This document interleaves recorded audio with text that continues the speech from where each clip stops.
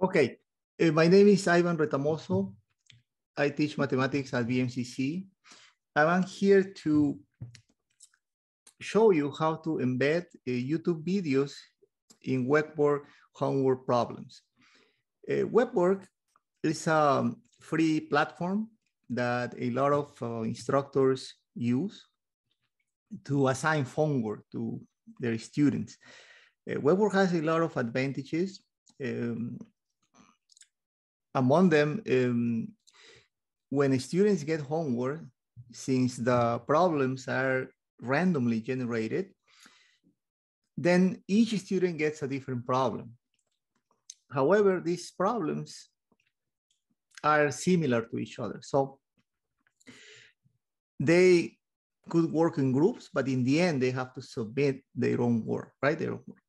Now, having said that, sometimes what happens is that within a set of problems, one problem gives a student a hard time. One problem is difficult. They don't know how to do it on their own. They need help. So they start sending emails massively to the instructor. Instructor gets a lot of emails and the instructor has to respond with hints, with inside ideas for students to go over it, right? And sometimes that is not easy to do it via email by typing it, because sometimes problems, they deal with figures, constructions, modeling. So it is preferable to create a small video in YouTube and then post it. So that is precisely what I'm going to show you, right? I'm going to show you how you can embed a video next to the difficult homework problems so that students can have some help, some reference to go over it. Okay, so I have created these 4 steps that are going to help you to go through this process.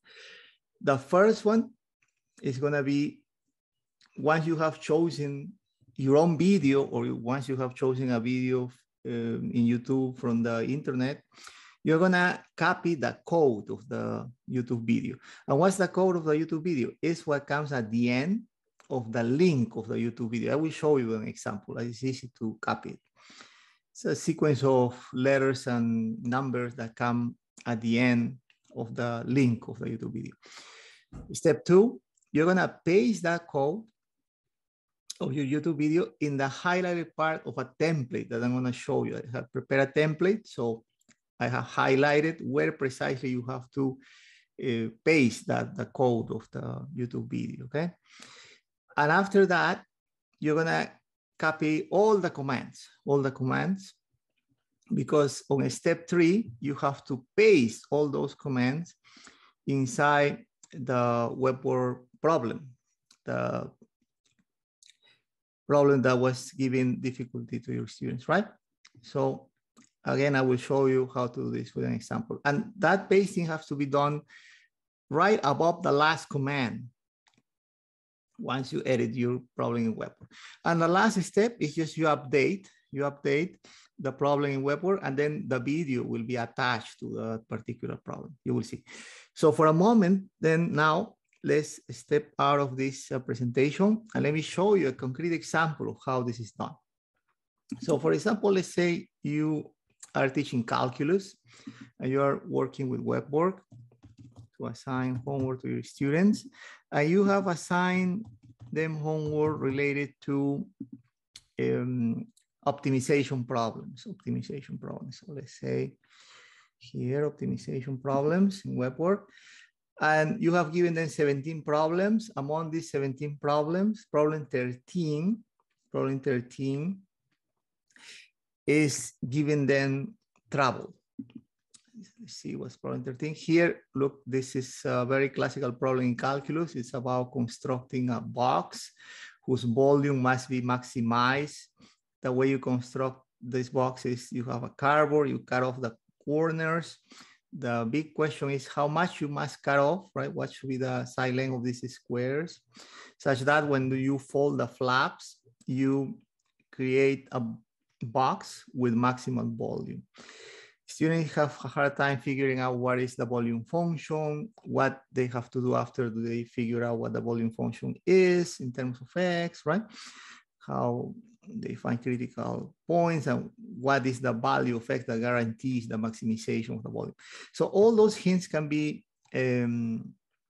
given via a nice YouTube video that the instructor could create, or if not, the instructor could pick up a video from OER materials in the web, in the internet, such as Khan Academy or so, right? But once you have the video, now I'm gonna show you how to embed it in here. So let's say I am looking for a video that is gonna be good for my students to deal with this optimization problem. This is a YouTube channel that I have. So I go ahead and choose a video that is gonna be appropriate for this. So let's see, here there is a video that deals with optimization problems. Is this. So just go there. And as I said, we need to capture just the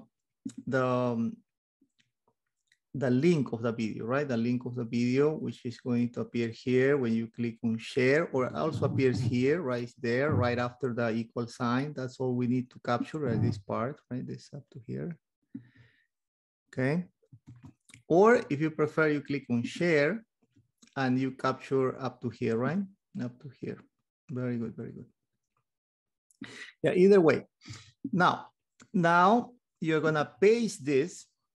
You're gonna paste this into the template, that is also provided in the page 3 on the presentation. You will see it. So, and here I have highlighted where you have to paste this code for your YouTube video, right? So you just go here and paste it there. Here. Yeah, once you do that, it's pasting the whole, yeah, you just need the code. So remove this part.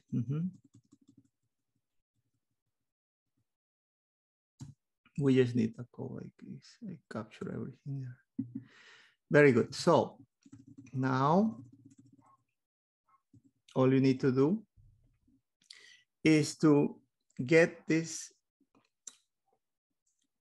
all these commands, copy, and then paste it into WeBWorK, So we go back to WeBWorK.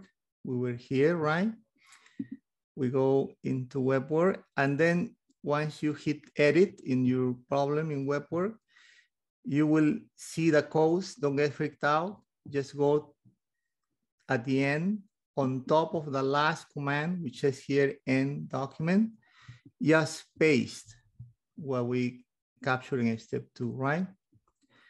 And then update, take action, and the video should appear there, as you can see, right? Before it didn't have a video, but now the problem has a YouTube video attached to it. Such that when students now go to that particular problem, that particular optimization problem, right? Problem 13, remember the one that was giving them trouble? They will get to see your video there. Now, it's worth mentioning that when they click here, they will get to watch the video within WeBWorK, completely safe, right? But also students will have a chance to click down here. That is why we copy this twice.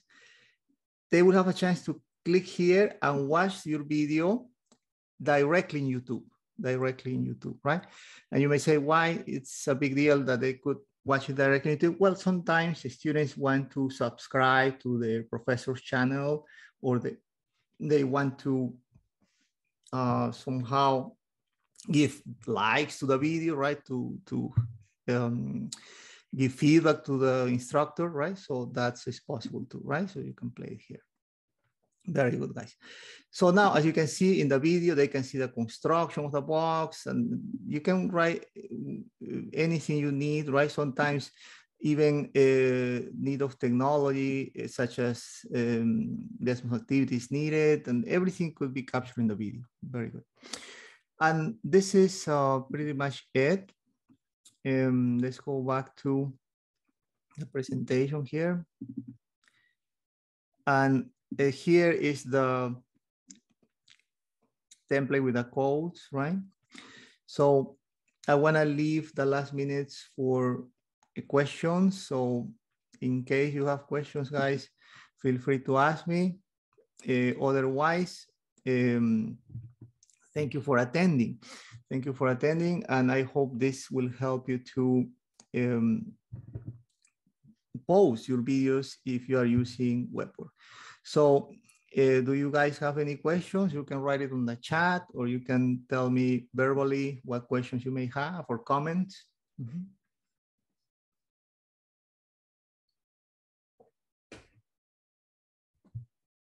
There is a question on the chat.